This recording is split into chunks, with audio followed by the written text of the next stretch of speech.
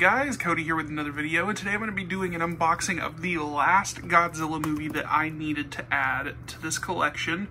As you can see, I have the Showa era set back here, as well as most of the Heisei and Millennium era, all the way up to Shin Godzilla and the American Godzilla films.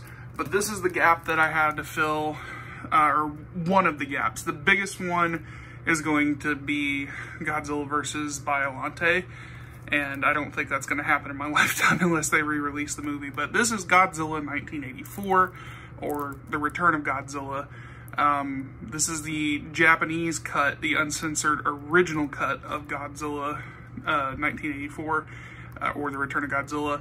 This is the one that doesn't have Raymond Burr in it. And, you know, though it's cool that they did bring back Raymond Burr to reprise his role as Steve Martin, you know, it's a whatever thing. Obviously, everybody enjoys this version better.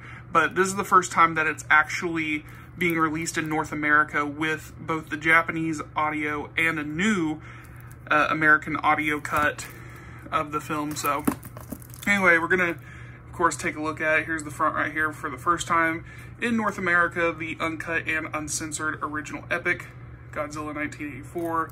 Got the original poster art right there.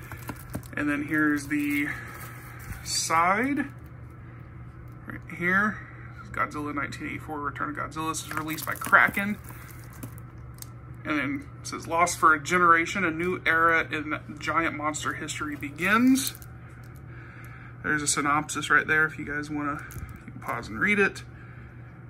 There you guys go. So let's go ahead and take it out of the packaging and look at the inside.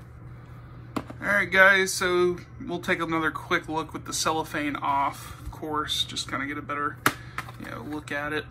There's the back.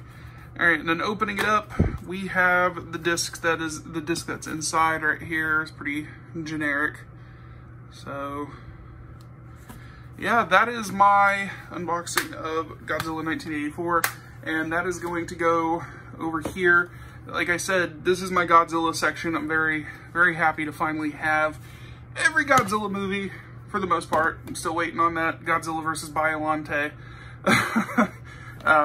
It's unfortunate that that is the one that's out of print, because that's going to bridge the gap for my Heisei collection, and, well, that ain't gonna happen. So, but yeah guys, I hope you guys enjoyed the video. Thanks for watching. As always, if you like what you see, hit the like button, hit the subscribe button, and I will talk to you guys later.